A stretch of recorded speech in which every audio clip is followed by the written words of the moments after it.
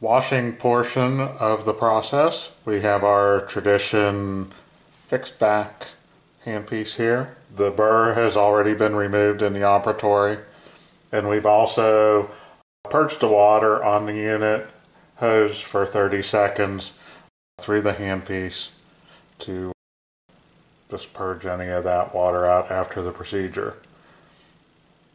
So now we're here and we're going to do the washing portion, and we're going to start by taking our Midwest cleaner and we're going to spray this on the outside of the handpiece.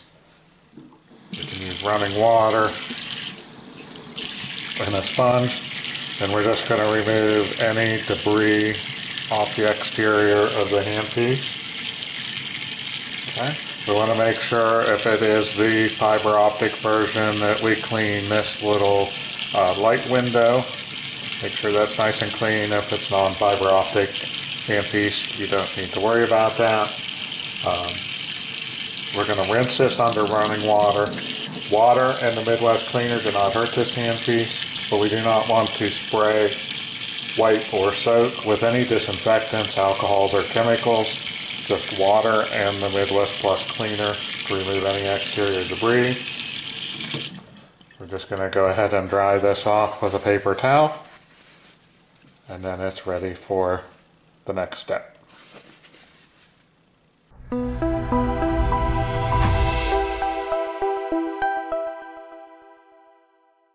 So we have our Midwest Tradition fixed back end handpiece here. We've completed the washing portion of the process, and now we're ready to move ahead with the lubrication and expelling of the handpiece. So the first thing we want to think about doing is the chuck maintenance. This is a weekly maintenance. It only needs to be done once a week, but once a week you're going to want to take and put some oil in the burr tube where you would insert the burr, and you can do that either with the dropper oil, and go ahead and put a couple drops of oil in there, and then you can work that button a little bit. That's going to make it easier to change the burrs. If the push buttons are getting stiff, that weekly maintenance of that oil will help that. The other way you can do that is with our Midwest Plus spray. This cap that comes with the can has a little black tip already built into it with one little small hole there. So if we remove this little cover, we can put that tip right up to the burr tube and line that up and just do a little quick burst in there. That's really going to get a nice shot of cleaner and lubricant in there, so that's probably the preferred method. Again, and you can work that button to get that oil inside. So you want to do this first, and then we're going to do the maintenance that we would do after every patient, and then expel on these machines. So that chuck maintenance, remember, is just once a week. So now after every use, after we do the washing process, we want to lubricate with the cleaner and lubricant into the drive air tube. And if you can see, the drive air is the smaller of the two large tubes. There's a couple little tubes there too, but this is the drive air here on the left side. The exhaust is the largest. We want to spray into the drive air tube. And again, we're going to line this same can of spray up with the existing nozzle that it comes with. That little black tip goes right in the drive air. Good idea to put a paper towel over the head of the handpiece when you're doing this one.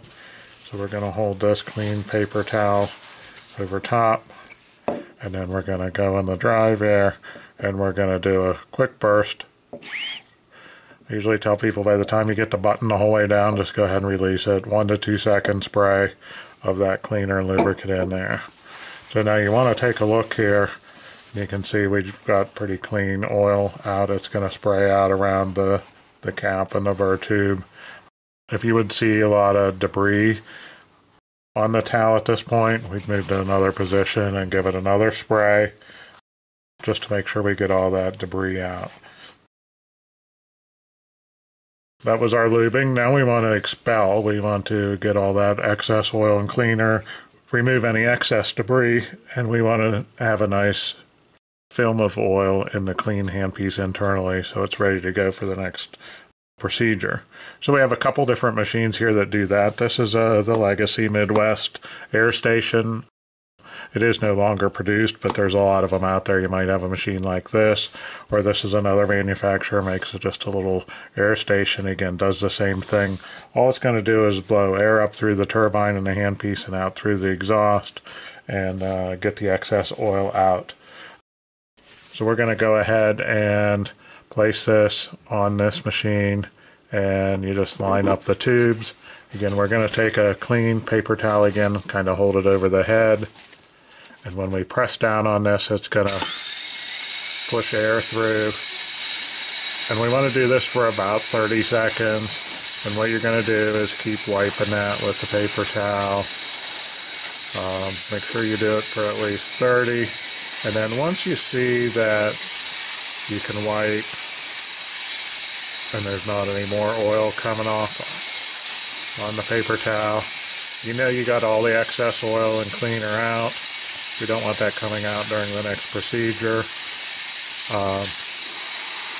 And then we know that there's just a film of oil on the bearings in there and we're good to go.